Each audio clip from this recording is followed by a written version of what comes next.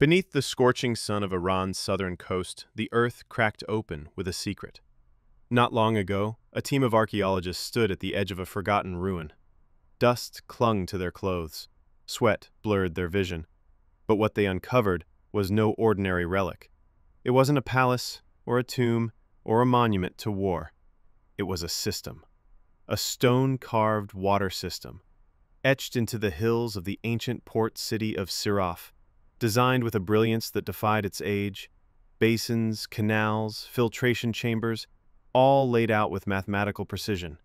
Not with computers, not with machines, but with knowledge. Refined, tested, passed down by memory and observation. This wasn't survival, this was mastery. Centuries ago, Siraf had been a bustling maritime hub on the Persian Gulf, its harbors alive with ships from China, India, and East Africa. They came bearing silk, spices, ceramics, and left with Persian pearls and dreams of return. But in the 10th century, an earthquake struck. The city crumbled. The people fled. Sand reclaimed the ports, stone by stone. For 1,000 years, Siraf was erased, until now. And beneath its ruins, we found something extraordinary, a blueprint for the future, carved in stone, hidden in plain sight. At first glance, the structures looked like eroded basins, stone depressions cracked and weathered by time. But closer inspection revealed something astonishing. These weren't random pits. They were precision-engineered cisterns, layered in tiers across the slope of a rocky hillside. Shallow channels carved into the rock guided seasonal rainfall into the highest basin. From there, water passed, filtered, cooled, preserved, through a sequence of chambers. Some basins were shaded by natural rock formations. Others were buried deep enough to escape the searing desert heat. Each was angled to prevent overflow and erosion. Sediment settled at each level. And in the lowest tanks, over 3 meters underground, cool, clean water could last for weeks. No pumps, no plastic, no fossil fuels, just gravity, rock, lime, and genius. Some compartments were even lined with clay-lime mixtures, a primitive but effective waterproofing technique. Tiny grooves allowed sediment to flush out. Overflow drains protected the system during flash floods. There's even evidence that different water types, potable, agricultural, animal, were separated by design. In a place where every drop mattered, this was not improvisation. This was water mastery, centuries before the first modern pipeline. So why haven't we heard of this? Unlike Rome's aqueducts or India's majestic stepwells, Siraf's water system vanished from the record.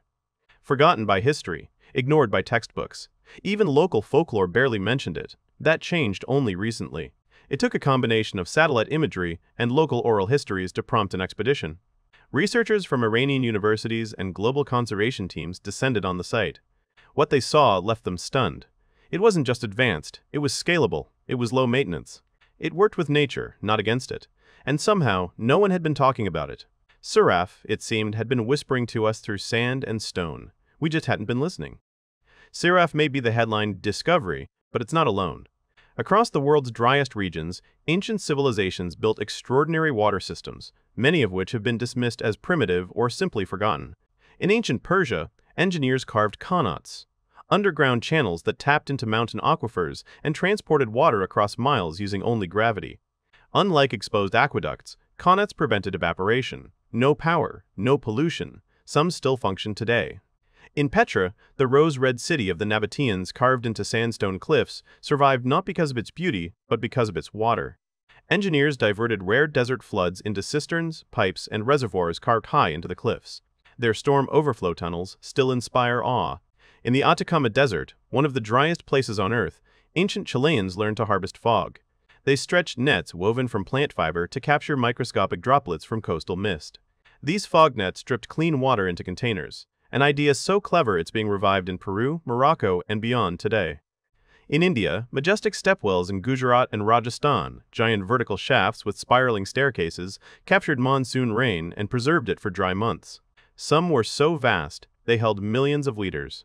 They were also cultural hubs, places of worship, gathering, and ceremony. In North Africa, Berber communities built subterranean cisterns beneath their homes, cool, dark, immune to evaporation. Later, The Romans scaled these ideas up into massive underground reservoirs that supplied entire cities like Carthage. None of this was accidental. This was adaptive architecture, a sacred contract with water, a deep understanding of land, climate, and consequence. Now, fast forward to today. Across the globe, water is running out. California's aquifers are vanishing. The Colorado River is drying up. Niexepeners, Sao Paulo, and Chennai have all come dangerously close to day zero when municipal taps run dry. In East Africa, entire villages are migrating as wells turn to dust. Megacities rely on desalination, pulling fresh water from oceans with massive energy costs and environmental damage. We've built dams, pipelines, and treatment plants that span nations, but they're brittle, over-engineered, dependent on energy, capital, and centralized control. And in the face of climate chaos, they crack. So we must ask, have we engineered ourselves into a corner? It turns out, the answers we seek may already exist. In Rajasthan, ancient stepwells are being restored to support urban water needs. In Tunisia, buried cisterns are being reactivated with little more than a shovel and a plan. In Kenya and Ethiopia, aid groups are training communities to build sand dams, a simple, ancient method that traps water beneath riverbeds for year-round access. In California, architects are studying Persian and Indian water architecture to build passive cooling systems and gravity-fed irrigation into homes. And in Morocco, drones are mapping ideal spots for fog nets, using ancient Atacama knowledge combined with modern tools. This is no longer about nostalgia. It's about survival. These systems work because they are simple, local, scalable. Off-grid. They require no imports, no fuel, no permission. And they put power back into the hands of communities, not corporations. And we're only scratching the surface. Scientists are now analyzing sediment samples from Siraf cisterns to reverse engineer natural filtration techniques. Urban planners are integrating gravity-fed storage tanks into modern city grids. Tech startups are pairing AI with historical rainfall data to optimize ancient harvesting methods. Archaeologists are using LiDAR and satellite scans to trace forgotten qanats across Iran, Iraq, and beyond. Even in cities like Phoenix, Dubai, and Cairo, developers are looking backward to move forward, exploring passive water design that mimics ancient desert logic, shade, slope, stone, and sustainability. It's not just what the ancients built, it's how they thought. Long-term, local, aligned with the rhythms of nature. Here's the deeper truth. Ancient water systems weren't just technical solutions. They were cultural philosophies, designed with respect for water's scarcity, power, and sacred role in life. They encourage stewardship, collective maintenance, resilience. In contrast, modern systems are invisible, impersonal. You open a tap, water flows, you never ask where from or at what cost. And that disconnection breeds waste, fragility, and exploitation. We treat water as a commodity. The ancients treated it as a gift. So as the climate warms, rivers dry, and billions face thirst, we must decide, do we keep dominating nature, demanding more from a dwindling source? Or do we return to a mindset that listens, observes, and adapts?